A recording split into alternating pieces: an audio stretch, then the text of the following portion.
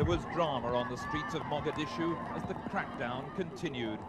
A woman bystander knocked down by a runaway car thought to be carrying guns.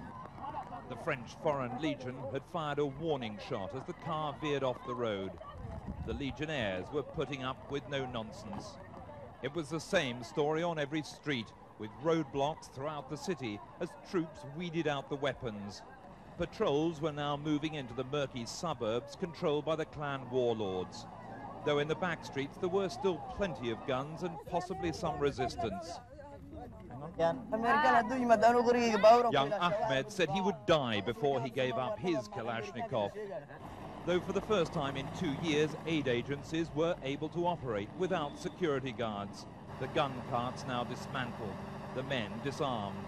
Guys who yesterday were carrying guns on our technicals outside are today working in the corridors, trying to be messenger boys and providing other manual tasks to ingratiate themselves to get another type of job with UNICEF. At the airport, there was intense activity as the massive logistics operation built up, ready to start the relief mission. At feeding compounds like Kitchen 55, the people looked far better than when we first visited them 5 months ago. Then 20 a day were dying. Last week, there were only 3.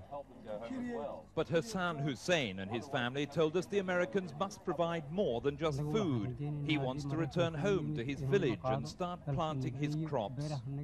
The relief effort still needed in Somalia is massive. The truth is that it's not just these people, the hungry, who are living off donated food. It's almost the entire population, some 7 million people, who are now dependent on relief supplies.